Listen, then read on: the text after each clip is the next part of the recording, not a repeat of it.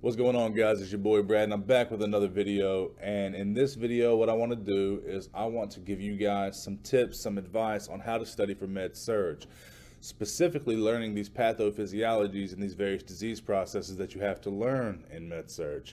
Before I get into the video, be sure to hit that subscribe button down below if you haven't already. I'm putting out videos every week on this channel trying to help you guys obtain your dream of becoming a registered nurse. So if you're in nursing school, you can pretty much already tell that Med Surg is a very important class. They break it up into like 2, 3, sometimes even 4 courses: Med Surg 1, 2, 3, etc.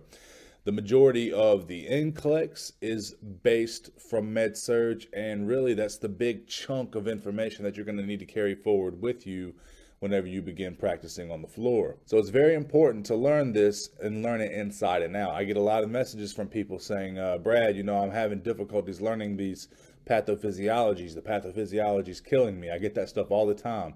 Hopefully these tips right here are going to help you really get a nice structure of how to study these different disease processes and learn and retain this information. So what I want to do is I want to give you guys a nice structured way of learning these disease processes, and I'm going to give it to you through the form of an example, and you can take this structure and apply it to any disease process, and if you follow these steps, you will learn the disease process, you will be able to retain it, and you'll be acing those exams, and more importantly, remembering this stuff when it comes time to practice in the field. So the example that I want to give you guys, the one that I'm going to use in this video, is heart failure.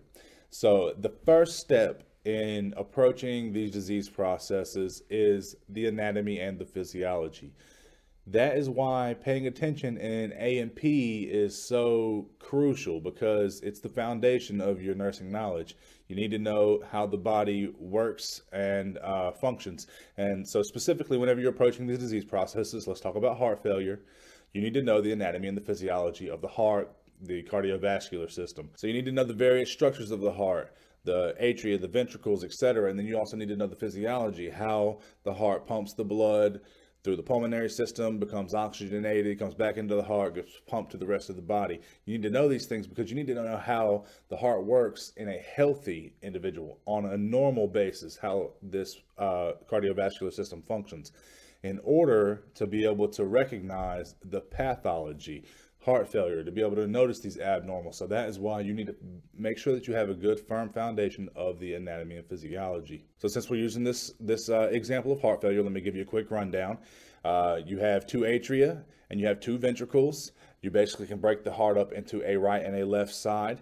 The right side is what you can consider your pulmonary side, and the left side you can consider your systemic side. The blood comes in through the right atria from the superior and inferior vena cava, pours into the right ventricle, and this is all deoxygenated blood because it's just come from the body. And the right ventricle pumps the blood up through the pulmonary arteries into the lungs.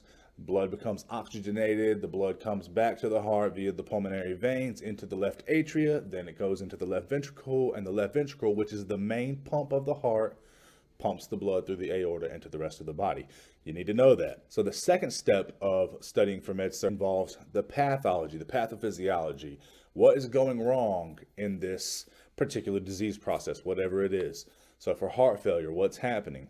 The myocardium, the muscle portion of the heart, is becoming weakened. It is now ineffectively pumping blood from the left ventricle to the rest of the body.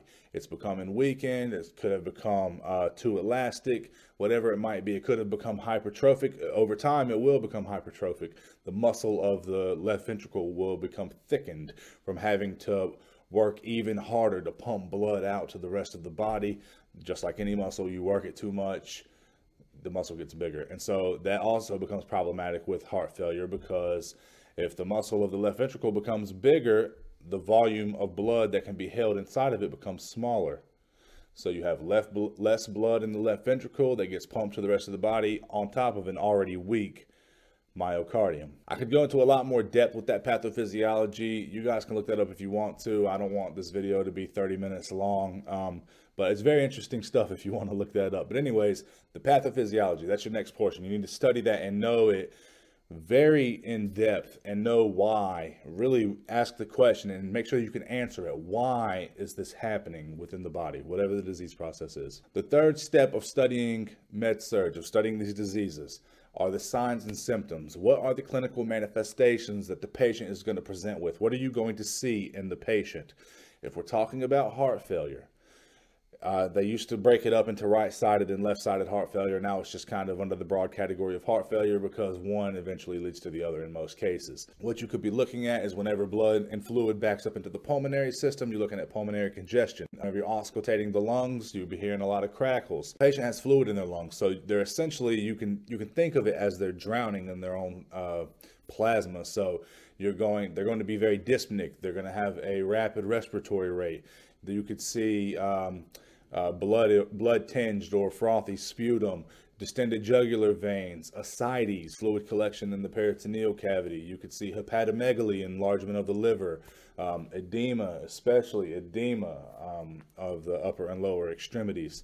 Things like that are indicative of heart failure. These are the things that you are now able to see. The fourth piece that you want to look at are your labs and diagnostics. What diagnostic procedures are typically associated with the particular disease? What labs do you expect to be elevated or decreased or just abnormal in patients who have these various diseases? For labs, for a patient with heart failure, the primary indicative lab value is your BNP, brain or B-type natriuretic peptide. It's a hormone made by the ventricles of the heart in response to an increased afterload. And so the ventricles release BNP, which is, it acts as a vasodilator, trying to reduce the afterload, trying to reduce the cardiac workload.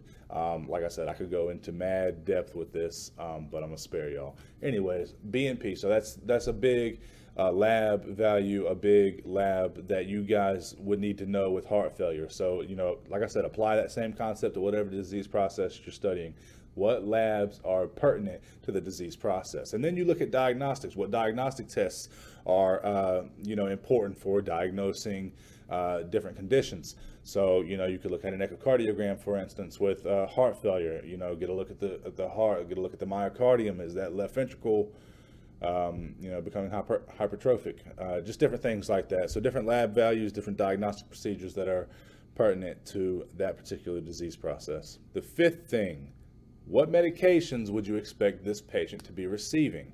And not only that, but why? That is the biggest thing. You have to ask why. So various medications that we're talking about cardiac medications for patients who are in heart failure. They've got all this excess fluid on them, and the heart is just having to work very hard in order to pump blood out of the body. Out of the heart to the rest of the body.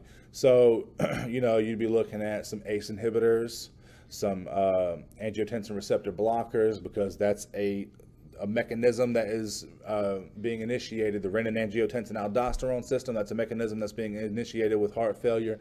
So you'd be given ACE inhibitors, ARBs, you'd be given some diuretics, hydrochlorothiazide, maybe Lasix, maybe spironolactone, depending on your patient's situation and their lab values, but really trying to get that extra fluid off of the lungs, off of the systemic circuit with that edema, for instance. So they'd be getting that. It might be getting digoxin, because with heart failure, they can become tachycardic. The heart's beating harder, trying to get blood to the body. So, give them digoxin, really slow down that heart rate, increase the force of contraction, just trying the best to increase the preload so that more blood can be distributed to the body. So really looking at the medications that the patient is on is very important, and you probably get pounded with that kind of information on the NCLEX, so you want to know it. And last but not least, this is kind of a miscellaneous tip, something that I just think would be important. It'd be good knowledge to know, definitely something that you should know. You may get tested on it as well. Patient education, that's the last tip. You want to know what to educate your patient on. And really, in order to do that, and that's why this is kind of the last tip of mine, is that in order to be able to educate your patient, you need to know all of that other information above that we started with. You need to know how to educate them on, well, first of all, the pathophysiology, why they're experiencing the things that they're experiencing. They ask you, why can't I breathe? Why are my feet swollen like they are, or things like that. You need to be educated enough to be able to answer these questions. And you also need to teach them, for heart failure, for instance, dietary things, you know, really restricting the sodium, and if they are being hospitalized, restricting fluid intake. That's just going to kind of compound the situation.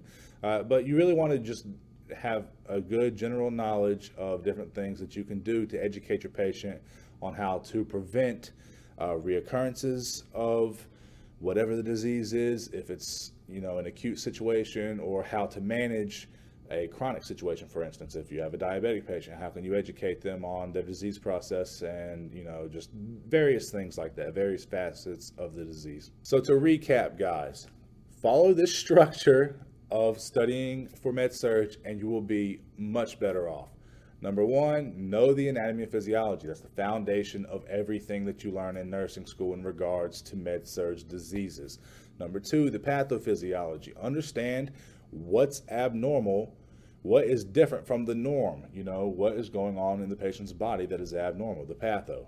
Got to know it. The third thing is the signs and symptoms, the clinical manifestations. What will the patient with this disease process present with? 4, labs and diagnostics. What labs will you expect to be abnormal with a patient with whatever disease it is, and what diagnostic procedures can be used to diagnose these diseases? 5th one, what medications can you expect your patient to be receiving? And I should have mentioned this also, but not all disease processes, everything under the sun has to be treated pharmacologically. It could also be other treatments in general. It doesn't have to be medications. So what treatments would you expect this patient to be receiving? And last but not least, patient education. I really hope this video helped, guys. I promise you, if you study these diseases in that order, you will really, I mean, seriously, you'll be making A's, man. You just have to really ask why. You have to be an inquisitive and curious mind to really excel your game to another level. You really do. Don't just take it for what it is. Please don't just take it for what it is. If I could tell you anything, don't just be like, oh, the patient has heart failure and so he's going to have fluid in his lungs, and not know why. Patient's going to receive ACE inhibitors and angiotensin receptor blockers and not know why. That kills me. That's a big pet peeve of mine. So please ask the question why. You will be much better off for it. Anyways, guys, I'm done rambling. I hope you enjoyed the video. Again, subscribe if you haven't, and I'll catch you on the next video, man. It's Nurse Bass, soon to be. Have a good one. Peace.